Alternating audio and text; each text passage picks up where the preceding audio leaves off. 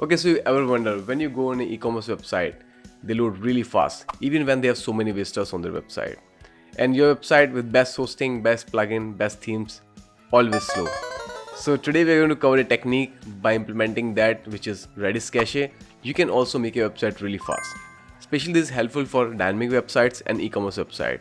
So as you already know, if you watched my other tutorials, how we implemented page cache, but page cache is limited only for the static contents. Redis cache comes when it is about database caching. So today I'm going to tell you what is Redis cache and how you can implement it on your website. So I create this graphics. This is how your website works without database caching. So when somebody open your website in their browser, okay, and they make a request, and then you have some code on the website. What this code does, and for example, let's say this process takes 3 seconds, and your database is on disk.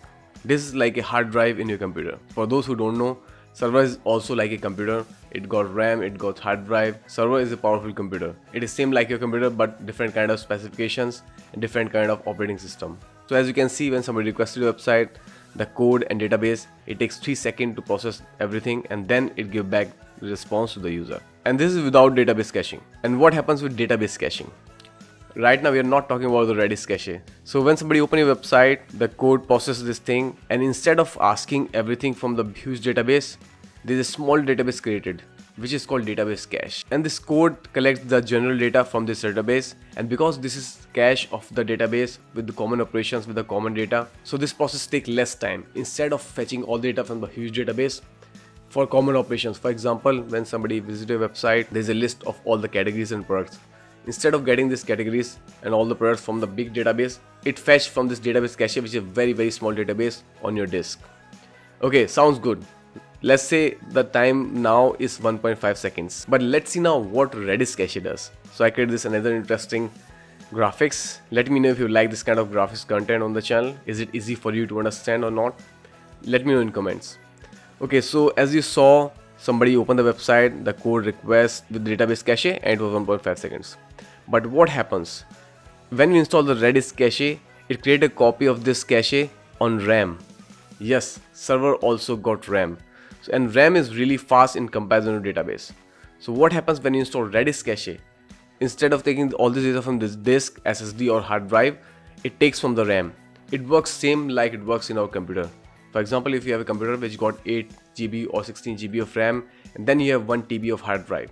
So RAM is a fast memory, but the problem with RAM is it cannot hold so much of data. So we cannot store all the data on the RAM, but yes, we can store some common data which is requested by user frequently on RAM. Okay, so yes, we have page caching. This is a separate topic, but we are talking about database caching for dynamic contents. So when you have Redis cache enabled, what happens? Instead of taking all the data from this database cache from here, it takes from the RAM. So this all happens on the disk, and this happens on the RAM. And for example, let's say it's 0.3 seconds. So it significantly improves your website speed, especially for dynamic websites and backend of the websites. Okay, so now I hope you understand that what is Redis cache and how it works. Let's see how you can enable Redis cache on your website and take most benefit out of it. And if you face some problem to understanding this, let me know in comments. I'll be really happy to help you out. Okay, so to enable Redis cache on your website, what you need to do is you need to go to your cPanel or any other panel provided by your host, and then you need to search the PHP configuration. So this is I'm showing example of A2 hosting, and then I'm going to show you example of Cloudways, but overall is the same concept in any kind of hosting. You need to search for this option. So I'll search for PHP, and then I find this option, select PHP version, and then when I scroll the page, you can see there is Redis option, and it is enabled on my server.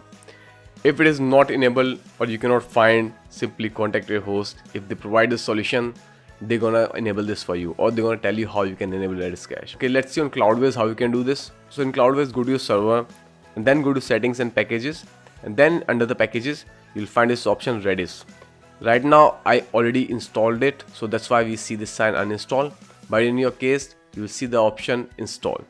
So far so good. So now we know how to enable Redis cache. Now let's see how we can use it on a WordPress website.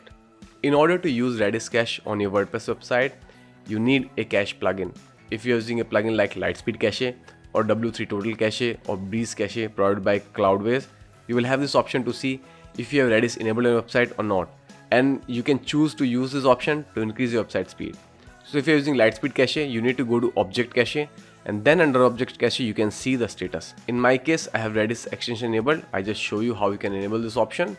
So what you need to do is click on object cache on, and that's it. You're ready to take benefit of Redis cache on your WordPress website. If you're using a plugin like W3 Total Cache, you can go to general settings, and under that you can find this option. This option is page cache. So what W3 Total Cache does, it not just even serve the database cache from the RAM, it also serves the page cache from the RAM. That's a different topic. We're gonna cover that topic some different day. But today, just to keep things simple, we're gonna stick for database cache. So we're gonna scroll the page, and then we'll find this option, object cache. In object cache, they're gonna ask for the method, and then from drop down, we're not gonna choose disk. Remember, this is SD or hard drive, but we want to access this database much faster. So from this drop down, we're gonna choose the Redis option here, and then save all settings. One more thing guys, really important. Before doing anything on your website, you need to create a staging website. First you do all these things on a staging website, then only you implement these things on live website. And even before doing anything on live website, you should create a backup. So if anything goes bad, you can recover your website from the backup. And also there's a plugin for Redis cache. Just go to add plugins and then search this plugin Redis. And like Redis, there's another cache exists which is called memcache. Sometimes Redis is not available on all the hostings. So if Redis is not available on your hosting, we have memcache, which is widely available in most of the hosting. If you want to know how you can implement memcache on your website, check out this video on screen. And guys, if you like the video, you got some value out of it, don't forget to like the video and subscribe to the channel, because I create this unique content which you will not find anywhere else. And all this content comes to you free of cost without wasting any of your time. No blah blah blah, just knowledge. So don't forget to subscribe to the channel. And if you want to create a free blog website, check out this video on screen.